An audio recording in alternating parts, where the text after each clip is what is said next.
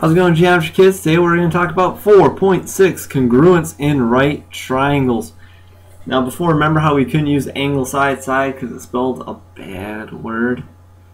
This is going to be side angle, but it only works in right triangles. Okay, so a right triangle, something to keep in mind.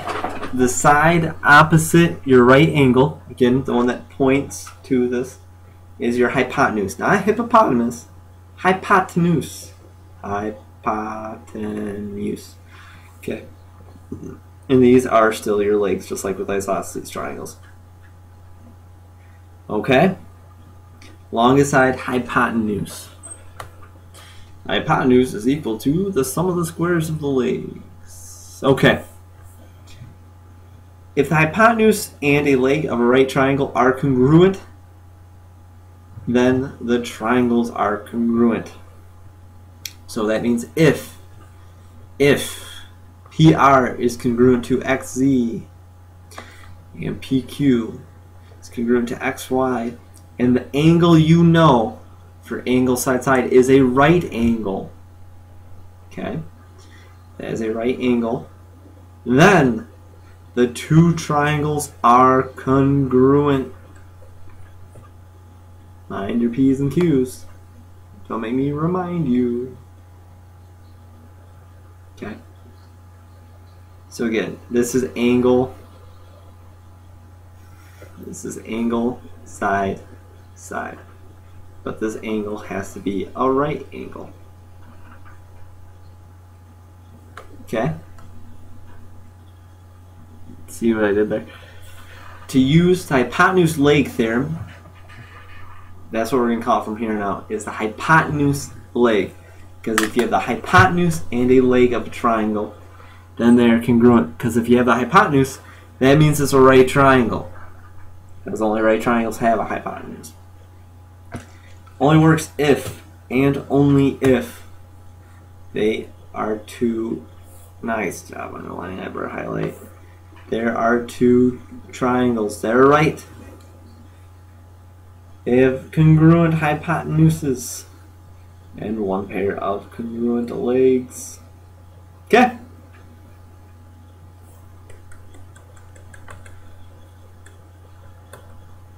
Okay.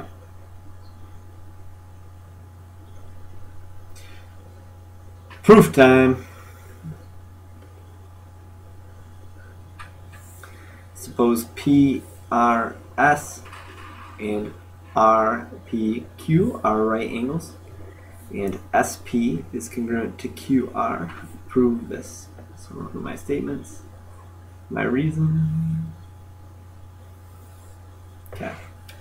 So I'm going to start off with this. PRS and RPQ are right angles.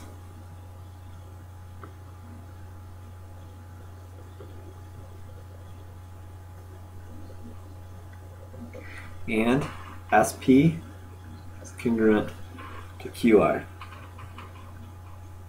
And that was given to us.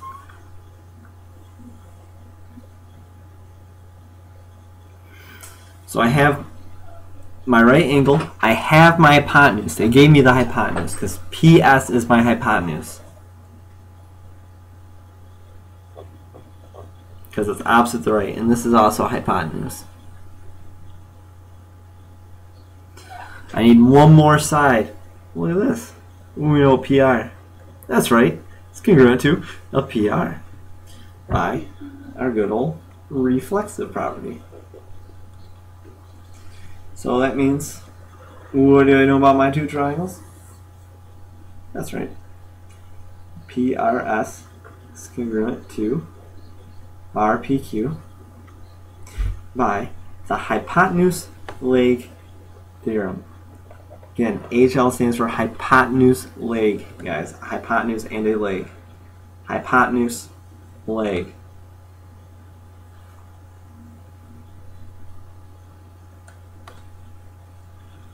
Okay, so that was it.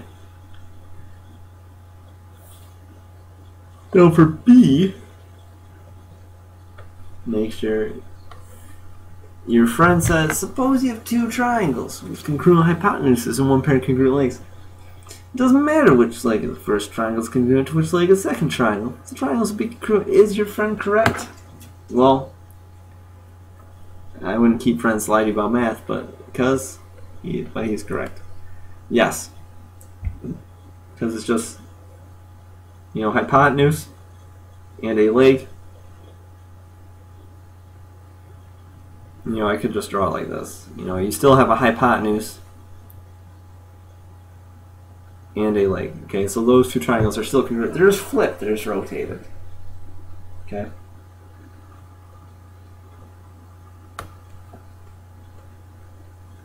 Last one.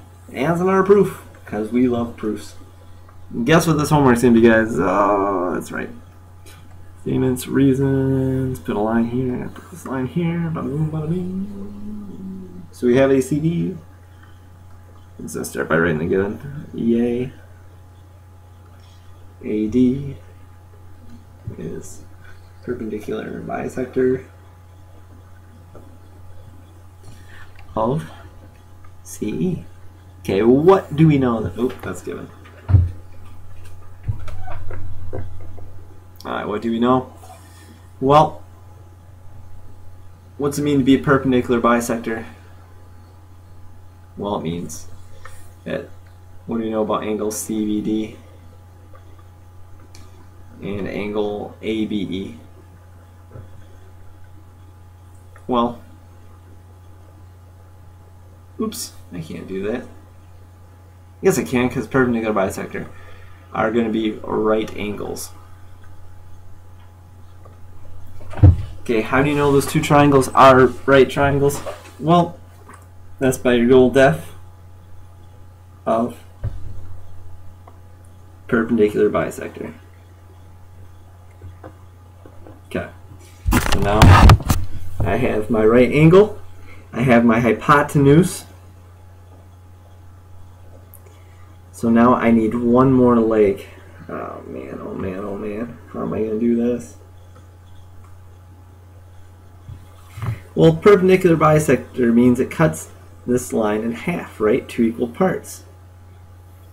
So I can say AB is congruent to DB by, well, definition of bisector.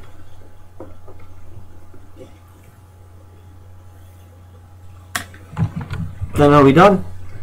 Actually, yeah, we are, because we have a leg and a hypotenuse. So you can say triangle CBD is congruent triangle EBA by the HL hypotenuse leg theorem.